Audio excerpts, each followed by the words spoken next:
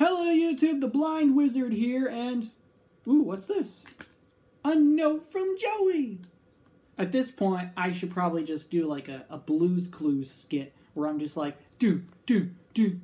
I just got a note. I just got a note. I just got a note. Wonder what Joey has to say. Dun, dun, dun, dun, dun, dun, dun.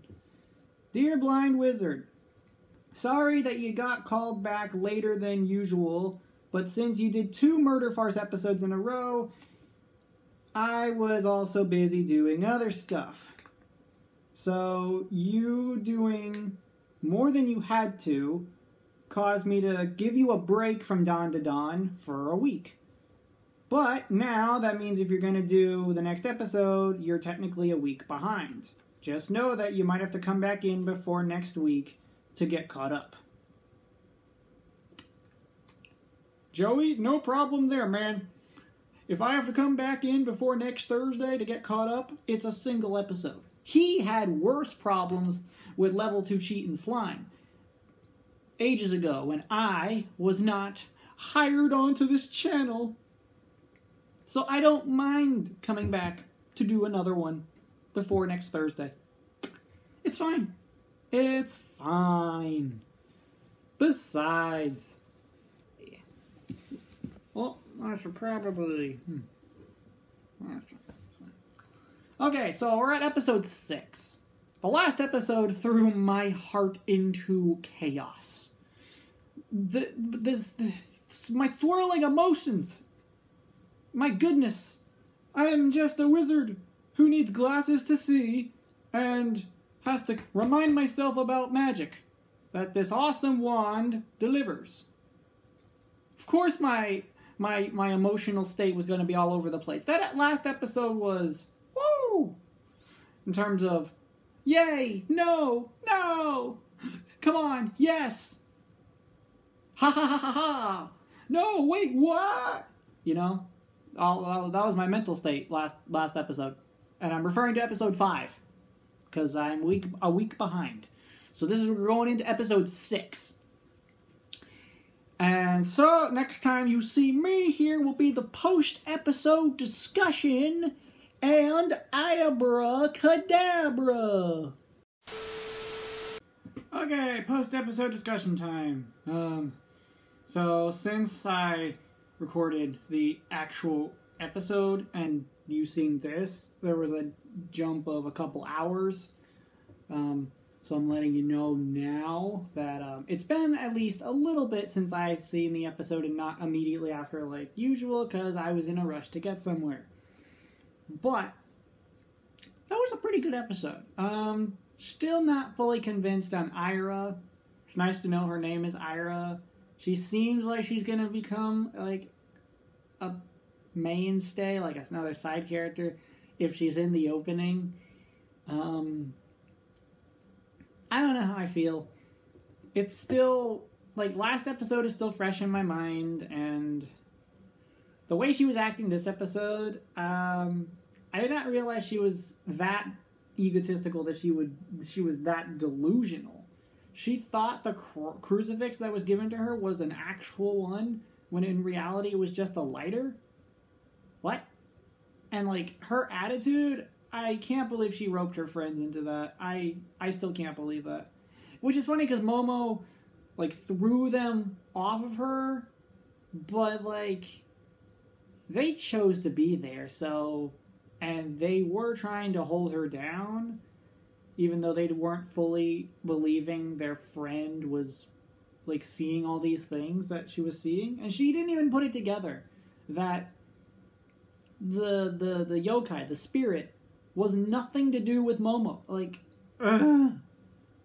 it was a giant misunderstanding, but it went bigger because of her grandeur of a delusion. Man,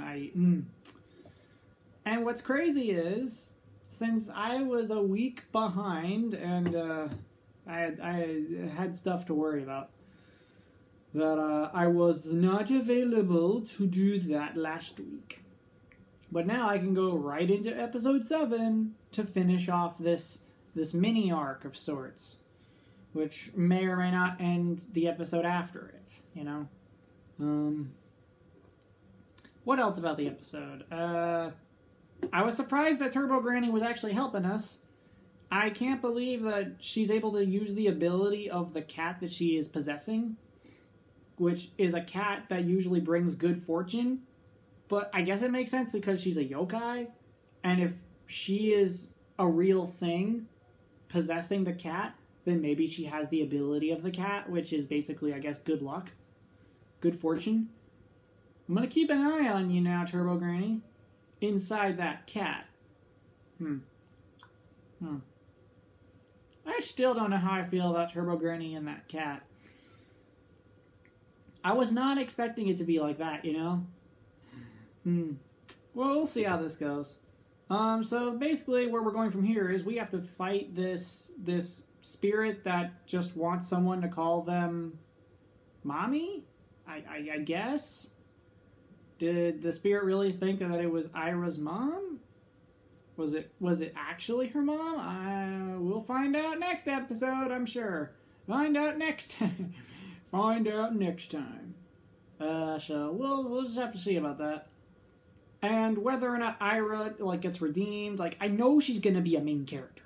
The opening literally shows her.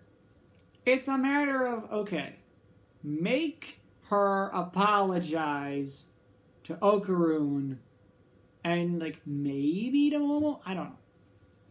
This is a thing where it's will both of them accept her as a friend? Will she finally realize her delusions are insane? Will she get humbled? I don't know. I don't even know if I can find it in myself. Because I hate to say this, but Joey had a podcast uploaded on a very similar situation about thinking, crushes, romance, and all that stuff. So the episode is going to hit him really hard because it was close to home. It felt personal.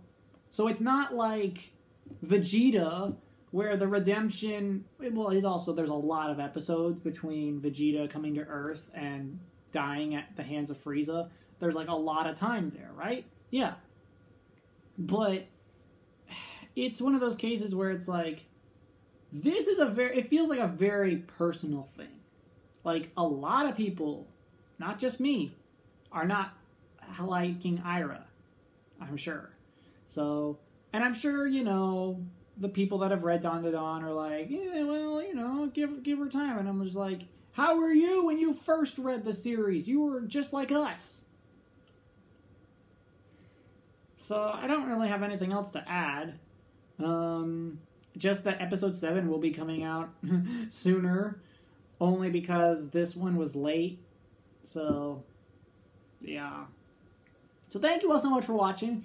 If you liked it, hit the like button, subscribe, share the video with a friend, join my Patreon. Those are where they get uploaded first, so you would get the Patreon notification before this one, if you want to be early, And I will see you all in the next video.